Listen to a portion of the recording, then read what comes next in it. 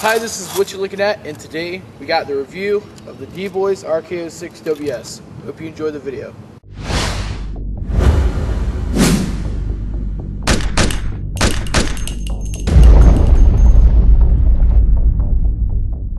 Okay, y'all are probably wondering why I've been doing reviews outside lately. Well, number one, sun is a whole lot better natural lighting, and number two, I like to soak up as much of the sun while it's here, because here in Virginia, you never know when it's going to be cold, you never know when it's going to be hot. It was 50 degrees yesterday on Saturday when I went to go play, and now today it feels like it's almost 70. So, you know, I just like to soak up all the good weather I can.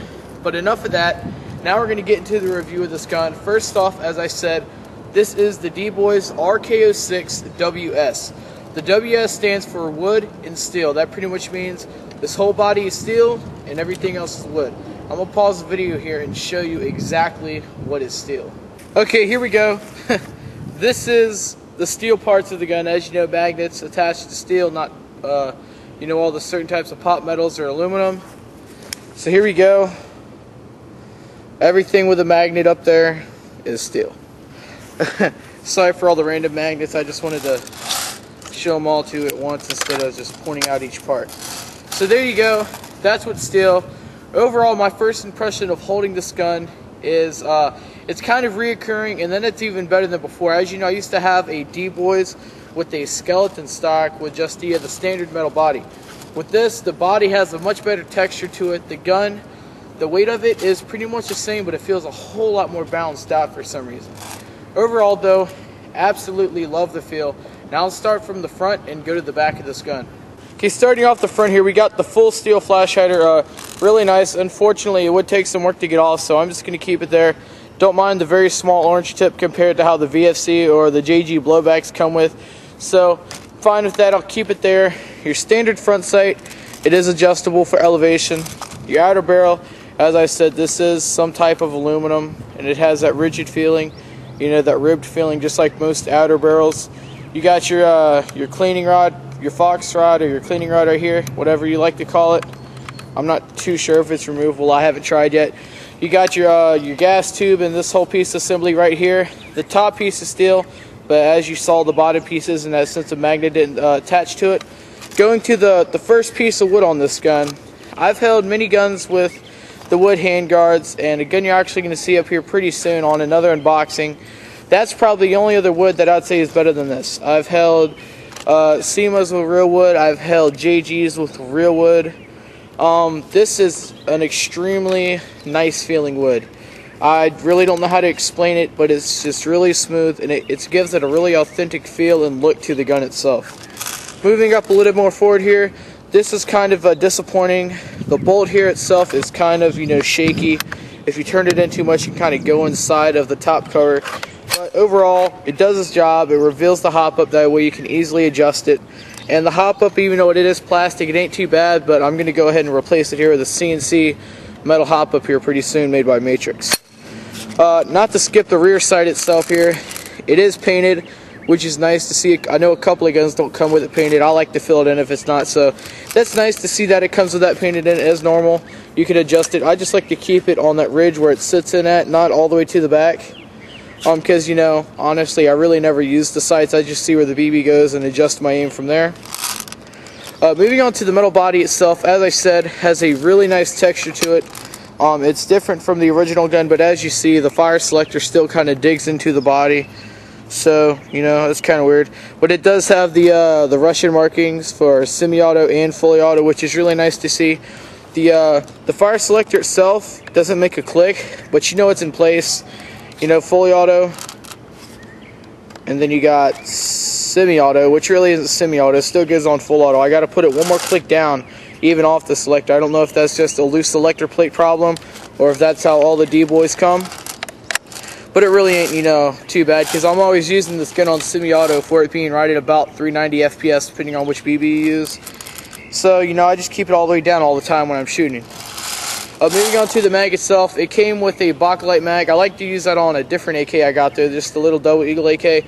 I like the standard look of these mags, and I really don't like using these or any other high caps in general, because I am going to be getting some Bakelite mid caps, which is kind of contradictory because I didn't like the high cap because of the wobble it had.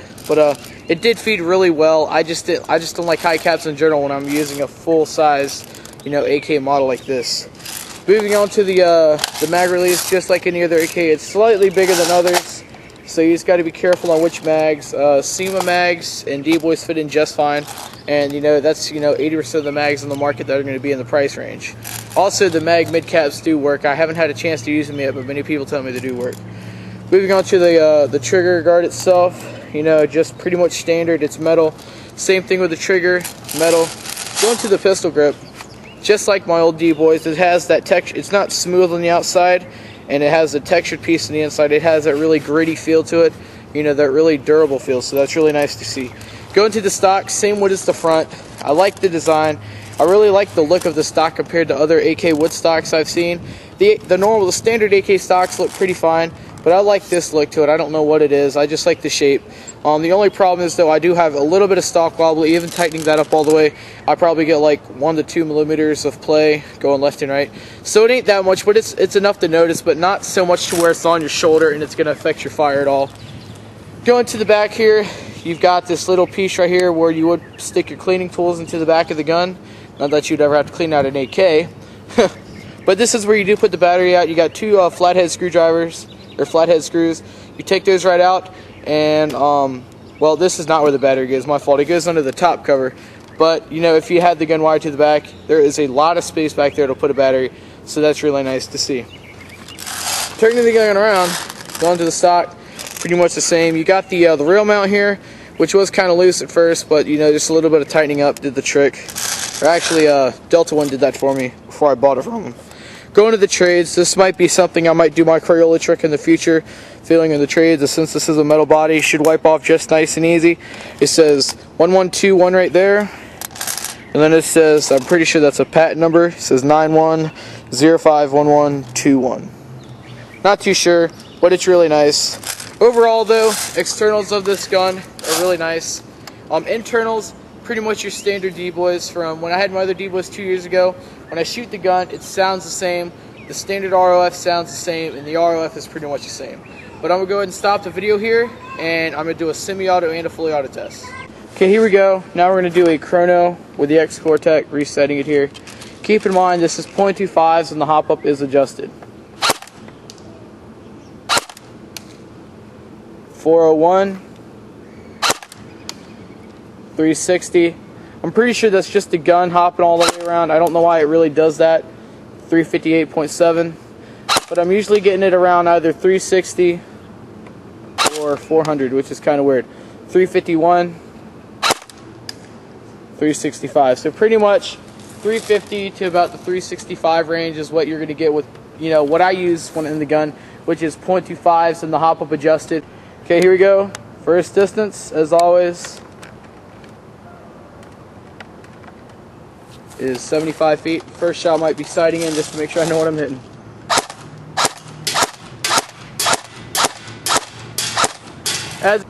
Okay, so here we go. Now we're shooting 100 feet just to prove it, because I did keep the zoom in there. So there we go.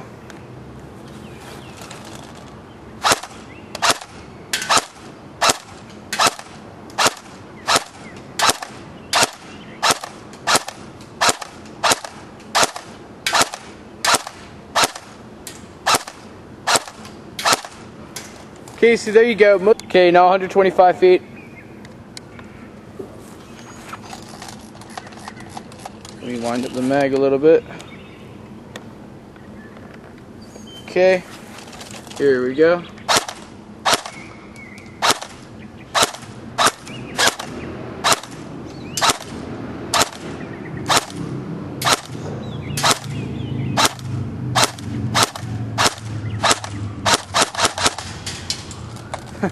There you go. As you see, I get about 5 shots that hit right off the back, and then I get like 2 or 3 that go to the right. Okay, now my conclusion for this gun. Overall, externals are great. The only thing really bad is that small bit of wobble in the stock. It really doesn't bother me, but you know, you see it, so you got to say something. Internals, the Dboys standard internals, I'm pretty sure they'll stick up, and eventually I might even downgrade the spring just a little bit to get a better rate of fire. Who knows, I just might throw a GMP motor in here. But overall, the gun's great. The accuracy, you know, could be better.